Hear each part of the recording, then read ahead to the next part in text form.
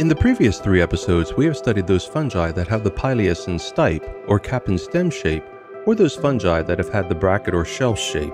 These are indeed what most people think of as mushrooms or fungi, and they are frequently observed growing out of the ground on grass or under trees, or growing as shells out of the sides of trees.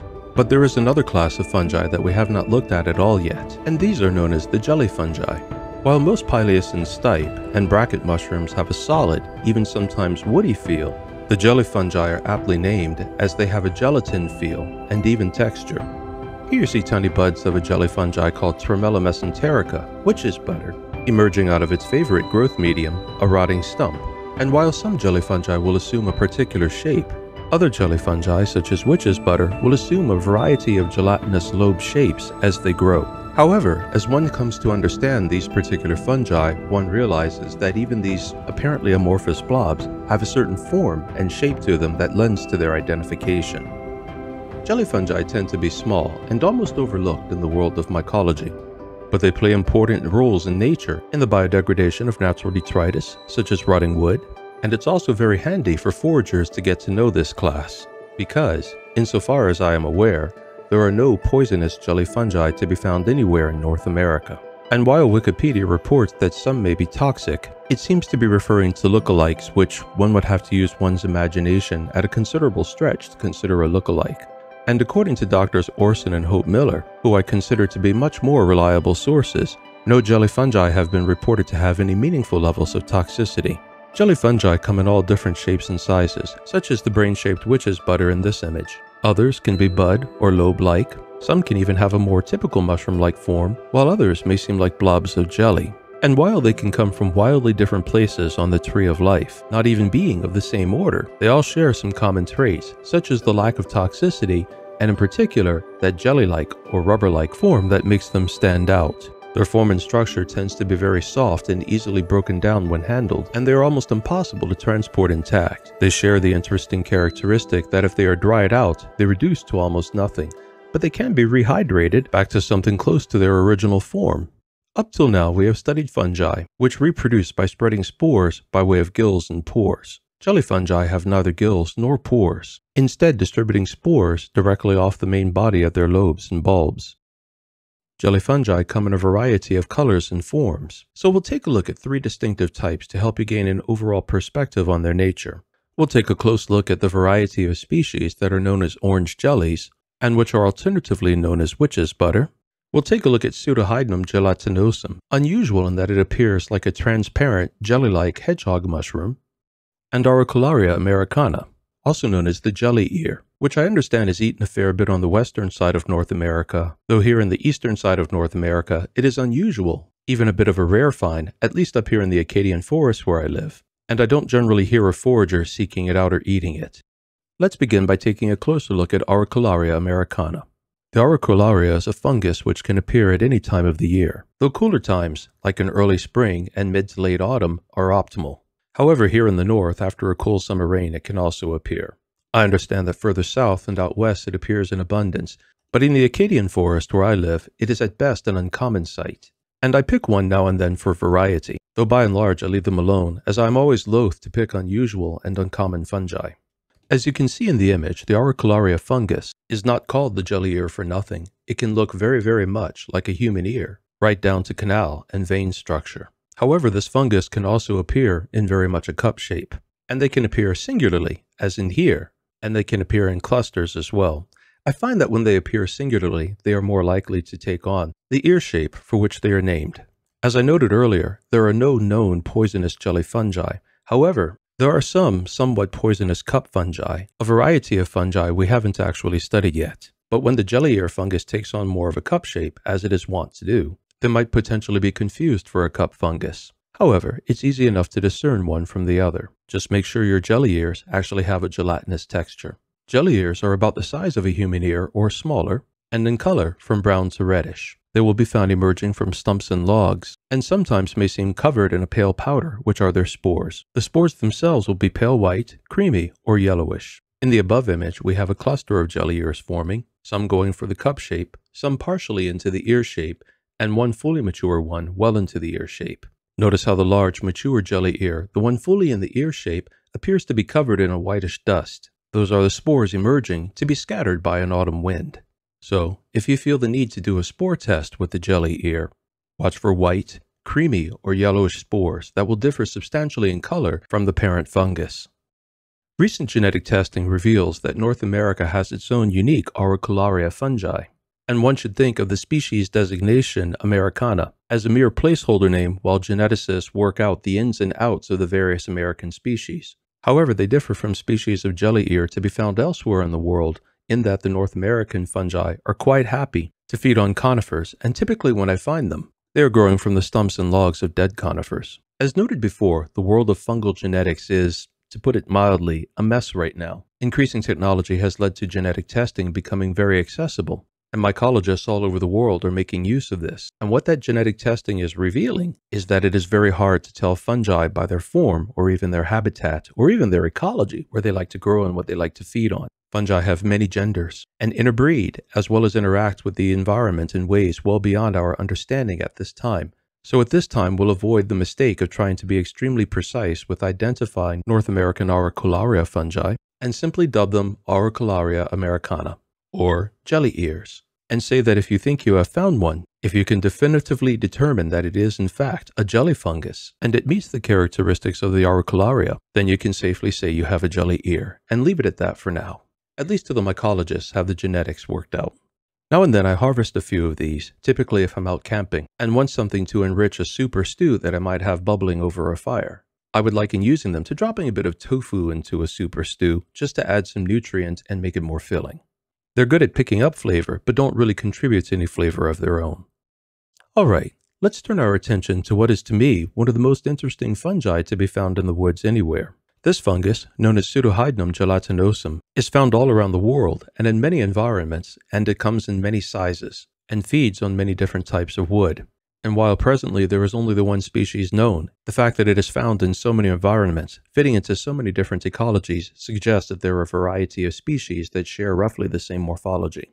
But to me, what is really interesting about this particular fungus is that it is a jelly fungus, which is also a toothed mushroom. I remember many years ago when I first discovered this fungus growing in the forest near my homestead and wondering what on earth was it. I couldn't figure out what it was, and it wasn't mentioned in the field guides I was presently working with, and given that we had no access to the internet at the homestead at that time due to our semi-remote location, I couldn't find data on it. It was also a rare find, obviously requiring specific growing conditions, at least in the area where I live, though it is found commonly throughout the rest of the world. Eventually, my field guide collection increased, and we were able to get satellite internet, and I was finally able to identify this intriguing mushroom, which up till then I had called transparent hedgehogs.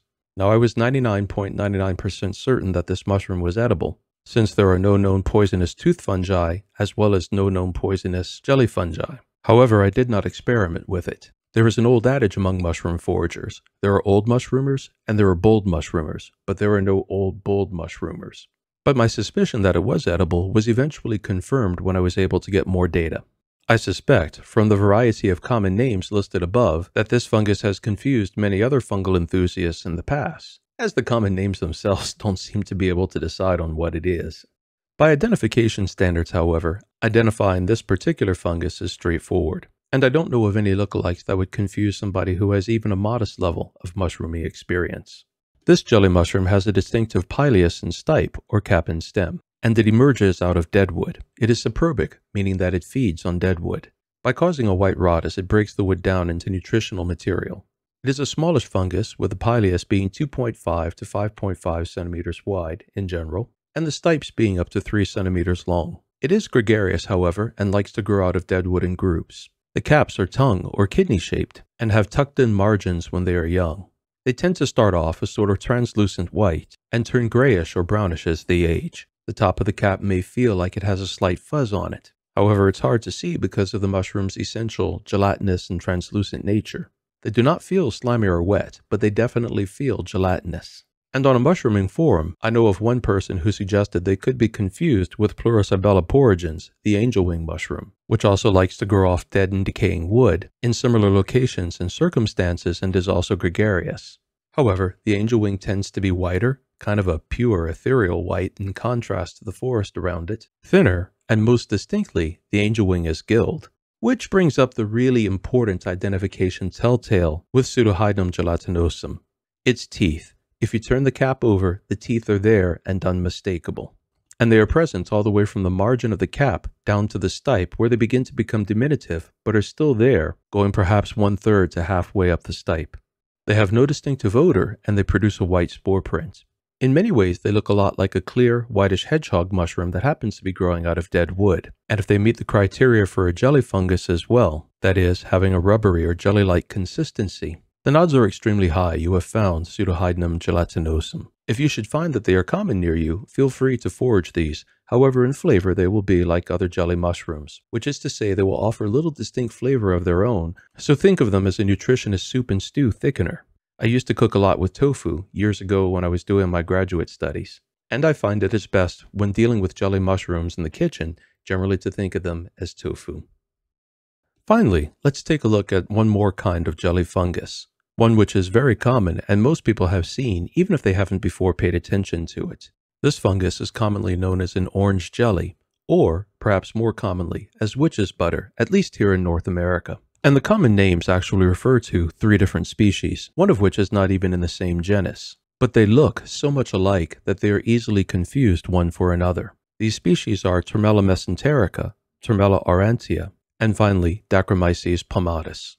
In autumn, when the weather cools and the cold rains come, these fungi can frequently and commonly be found, especially here in the Acadian forest, sprouting out of dead wood. And the 3 species of fungi grow on a variety of coniferous and deciduous trees. In color, they are yellow to orangish, and when young, they tend to appear as little round yellow or orange buds emerging out of the wood.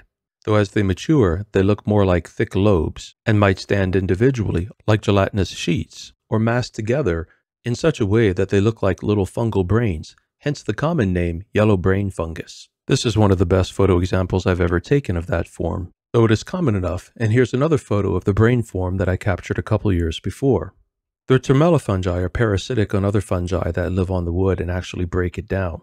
And the 2 different species of Tremella, aurantia and mesenterica, can easily be told from one another if they can be spotted in the presence of their host species, and there are other telltales by which they can be distinguished. And it is not too difficult to distinguish D. palmatus from them either. But specific species identification isn't the purpose of this video. Rather, it's to help you learn to identify the various forms of jelly fungi. So, when working with the fungi of the orange jelly or witch's butter group, look for yellow to orange fungi that are usually bright but will become darker as they age or dehydrate, emerging from dead deciduous or coniferous wood, in particular in the cool of autumn, especially after cold rains. They will offer no particular smell, and if you touch them to your tongue, they will also offer no particular flavor, which is common to jelly fungi. They will feel wet to the touch, and mesenterica may also feel greasy. As they dehydrate, as they are mostly liquid, they will lose a vast amounts of size, but if rehydrated, will essentially reconstitute. They may appear in thick or thin lobes that will appear no more than 1 layer thick or may cluster together like little yellow brains. They are truly gelatinous and if touched will bend and yield, or shaken, or if the wind is blowing over them, they may well jiggle. These are very common in my neck of the woods, and I harvest them now and then. I don't make a point to go out and harvest them because they are not substantial, as in literally they are not substantial. If I spent all day foraging them, maybe I could fill a 1 or 2 liter bucket with them, but when I took them home to dry them and preserve them, that would reduce down to a small handful. However, sometimes in autumn, if I happen to be out hiking or hunting or camping, I might gather some and throw them into a stew pot, or even fry them with some bacon or ham. And on days around the cottage, if my wife wants something different to put into whatever she's cooking, something like tofu, it's easy enough to go out and find them almost any time in late autumn. And even though they lack flavor, they are nutritious. This video should provide you with the basics for identifying jelly fungi. We have covered jelly ears, toothed jelly fungi, and witch's butter, also known as orange jelly fungi. And while each of these different fungi offers a very different morphology, they all share the common trait that their fruiting bodies have distinctly jelly-like consistencies, though the density of the jelly may vary, going from rubbery to a fairly soft, gelatinous texture. The points we've gone over in this video are related to field identification. One can become more precise by bringing mushrooms into the home and making spore prints as described in a previous video, or even investing in a microscope and learning how to measure spores' colors, shapes, and sizes. But no matter how far you take your skills in the world of mushroom observation and identification, prepare to always be surprised. Mushrooms will never cease to amaze you with their striking variety of shapes and colors, their massive or minuscule sizes, and as you get deeper into studying them, their uncanny intelligence, and the way these ancient organisms have interwoven so much of the life we find here in the world. Thank you for watching. The Naturalist program is committed to the reliable coverage of natural science and environmental issues. If you like our program, please take a moment to subscribe and like. Autumn leaves are turning brown, branches bare.